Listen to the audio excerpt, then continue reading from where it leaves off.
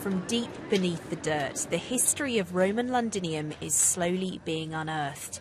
Don't be fooled by the columns, they're concrete from the 1950s.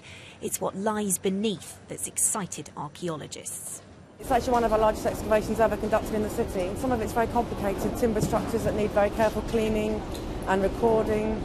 And obviously we can't do our job that quickly because we have to do everything. We have to make a meticulous record of what we're finding as we go along. And they're working on a building site. This will become a new headquarters for the Bloomberg media company. Archaeologists had long known the site was special, home to the Roman temple of Mithras. But until more recently, they'd not realised just how much had survived.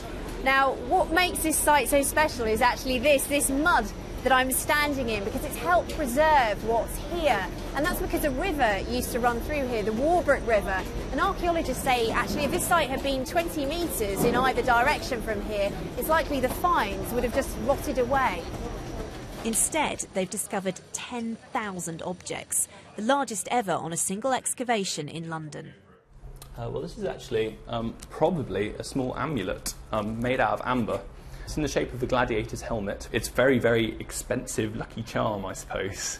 There are also clues to how Londoners lived and dressed, including the hundreds of shoes they left behind. We have distinctive military types of boots, which suggests that the army had a presence here. So we can actually get an amazing picture of the population of early London just from looking at their shoes. And although not yet translated, the scratches on this writing tablet could be particularly significant. Because they can tell us about how people thought and what they were saying to each other, the contact they were having. We don't have any written evidence really from Roman London, very little anyway. So even a tiny scrap of writing from one Roman London to another is like our gold dust, really.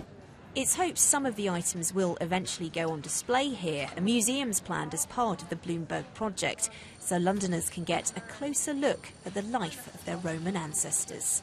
Sonia Jessup, BBC News.